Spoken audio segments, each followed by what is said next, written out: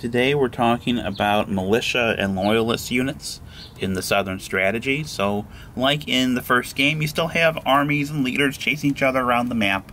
But in this game, you also have this kind of very bitter partisan struggle running parallel to that, running underneath it in the background, as it were. And that's dealt with abstractly through these partisan boxes, which hold these irregular units. Loyalists for the Crown player, and militia units for the Patriot player. And basically, on your turn, you're going to have a pair of impulses. A limited impulse, where you can only take an irregular action, and a full impulse, where you can take an irregular action, an army action, a navy action, what have you. So, how the irregular actions work is if you have the majority of the pieces in a particular colony's box, you can take an irregular action. So here, there are 4 Crown Loyalist units and 3 Patriot militia units, including the Swamp Fox. We'll get to him in a minute. So I could, as the Crown player, remove one of these from the box to take an action.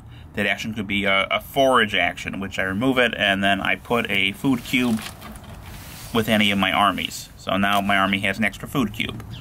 Or it could be a recruit action. So I take 2 of the pieces and now I get to put an extra unit with my army. And that's how you get more guys. Now, having done that, I now have less units than the other side. So now the other side's the one that can take the irregular actions.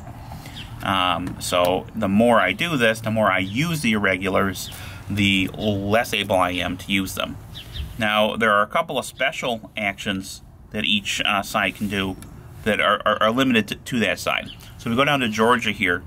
We have a couple of Loyalist units, and I could use one of those units to hold Augusta. So the way holding works is that unit will serve as like a normal unit as far as supply goes. So I could move this guy out of here, and this is still part of my supply chain. In fact, when you have a holding Loyalist, it increases the reach of your supply, so you're able to throw supply to 2 areas. So instead of having to have someone here and go boom, boom, boom, I can just go here and just jump over one entirely. And if I have, you know, if I didn't have these guys here, well, this guy could jump through this vacant area over to give the food to that guy. So that's a pretty powerful thing. Now, the Patriot player has a raid action. If he has the majority of pieces in an area, he can remove one to make a raid attempt.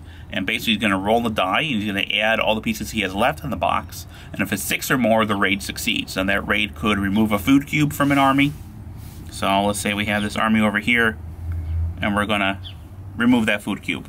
So now he's stuck. Now he can't move. It can eliminate a unit if there's not a leader there, there's less than 2 units in the army. And it can eliminate a holding Loyalist. So if we had a holding Loyalist here in 96, and this guy was to raid and was successful, then this guy would be eliminated. Now, the Swamp Fox is a special piece in that once he comes out, he's going to stay there, and from then on, the Patriot player gets to take these actions even if he's outnumbered. So that's pretty powerful and allows him to keep doing things. And since he's going to stay there, he's always going to provide a +1 to that raid attempt. That's pretty good. On the flip side, however,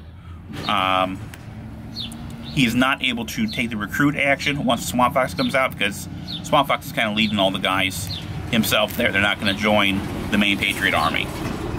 So that's a little look at how these pieces work in the game. The other thing that they impact is if you have the majority of those pieces, you're going to produce extra supply. And so the better you do with the irregulars, the better you're going to do on the operational army level. And it's the presence of those armies that allow you to get more of those pieces out, because they're put into a cup and drawn out of a cup every turn. So the better your military presence, the more likely you're going to get useful stuff pulled out of that cup. And that, in a nutshell, is how that works.